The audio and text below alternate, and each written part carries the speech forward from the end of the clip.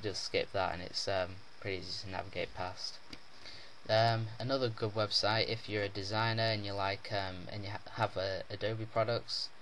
This is a really cool website. It's a video workshop, and you got all the different types of all the CS3 programs, and you can just go through them all and select Photoshop CS3 or CS Extended, and then you've got all these topics over here, so you can go down to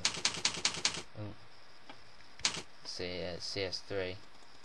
You got all these like 3D animation and stuff like that, so you click on application design, you can see modify menus, and it'll give you what products you have to use, what if it integrates with different products it'll show you, so you could just click into 3D, and you got all these different ones, so just Photoshop exclusive, and then you've got some with vanishing point in After Effects, stuff in Bridge, and yeah, it's just really useful if you want to do stuff.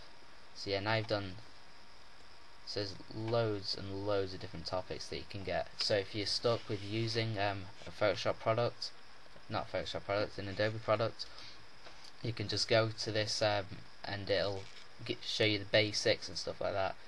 So yeah, you can just click play video and it'll come up in a flash thing like this, and yeah, it's really useful. The last one I want to show you is this a GIF loader.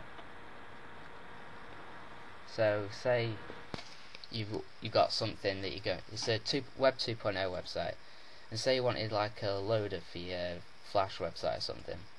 It's got loads of different styles you can have for a loader icon. So while your site's loading, you can have all these different sorts, and you just choose one. So you say I'll choose this one. You can choose the background color, and this, just clicking down, this will pop up. So you go to your slider and just say you want it that sort of green or whatever, or you can choose to have a transparent background. You have a foreground color, just change that to blue, like that. Just click generate it,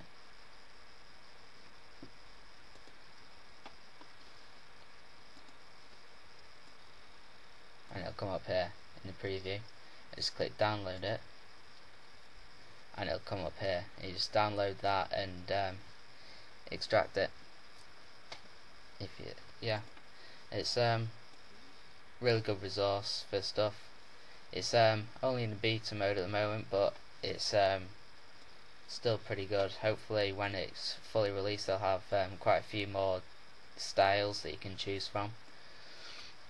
Yeah, it's pretty cool. Oh, and yeah, the last Firefox add-on that's really cool that you should definitely have is Stumble Upon.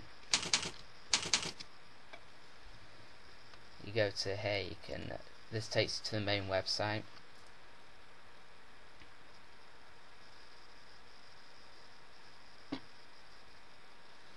and here you've got to download it. You can download it for Internet Explorer or Firefox, which is pretty cool. And then all you do is you join it, you sign up with your email address, choose your username, birthday, stuff like that. And then once you've done that, I'll just go open my toolbar, and if I just go to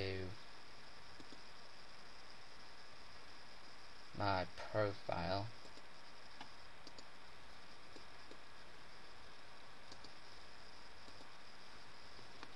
you can yeah, you just customize it, and then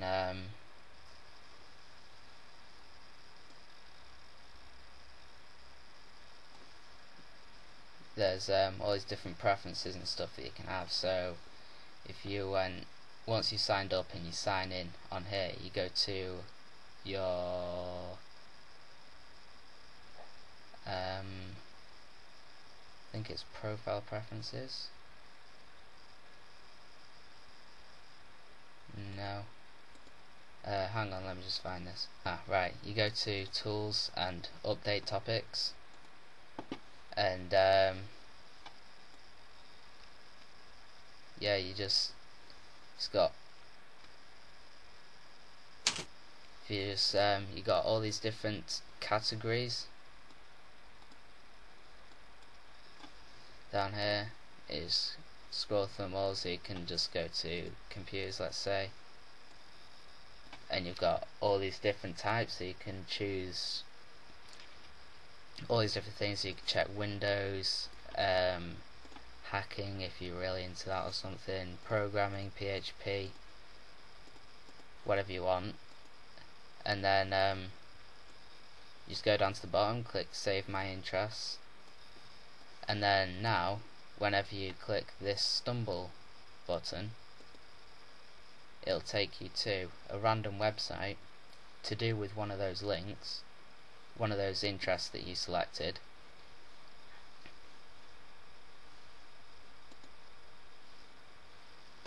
And it'll show who it's been recommended by, and all these, you can click I like it if you like it, or if you don't, you just click the thumbs down.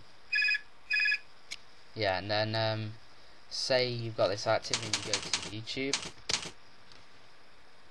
Now it'll load YouTube, but you'll see this little icon here. Now if you click that, it'll give you a random YouTube video.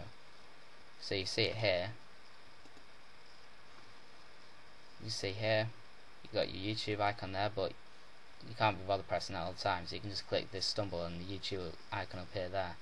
You can also select the different channels from here, whatever you want,